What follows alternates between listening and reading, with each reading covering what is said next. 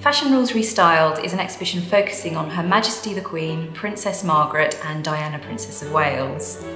It will be exploring the individual relationships that they had with certain designers, the Queen with Hardy Amies, Princess Margaret with Christian Dior and Princess Diana with Catherine Walker.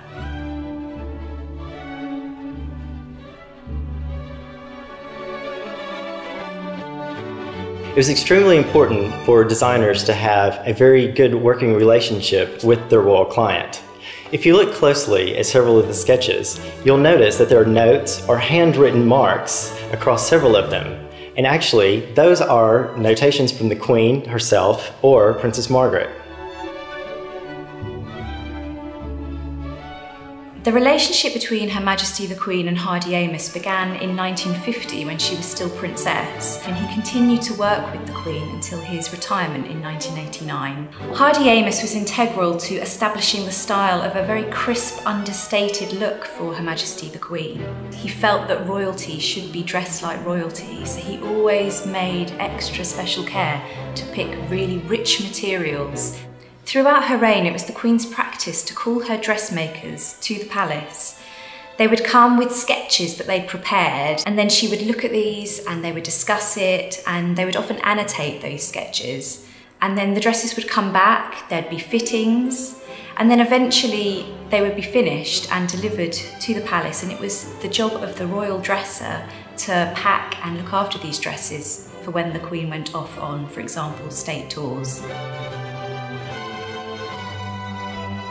Princess Margaret visited Christian Dior in Paris in 1949 and ordered some clothes from one of his collections. And it was at this point that she really began to start wearing the new look. The look that was the nipped-in waist and the full skirts that she became famous for. And it was at this point that she really became very much a fashion icon of the time. The press were very keen to follow what Margaret was wearing, and they said, "What she wears is news." Everybody wanted to copy the Princess Margaret look. Princess Margaret's very clever about this. Here we're still under austerity measures, and so there's restriction on fabric. What she did is she cleverly added an extra band of fabric around the bottom of her overcoats. And this was the trick. A lot of people here noticed it, especially other fashion-conscious women, and they followed her suit. So it was a way around the austerity measure, yet still being fashionable. Diana, Princess of Wales' relationship with Catherine Walker began in 1981, and Catherine became known for creating Diana's dignified showstoppers. And Diana actually went on to wear over 500 of Catherine Walker's creations.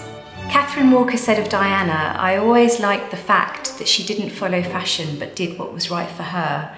And Catherine really helped Diana develop her personal style. In fact, Woman's Own said that Diana is the lady that most of us want to copy. Hartnell, he had a very structured relationship with the Queen, where in contrast to that, Diana developed a more personal relationship with Catherine Walker. She would invite her to Kensington Palace, she would bring fabric samples, and they would literally work on the designs and sketches together. So that was more of a formative, collaborative process that they had.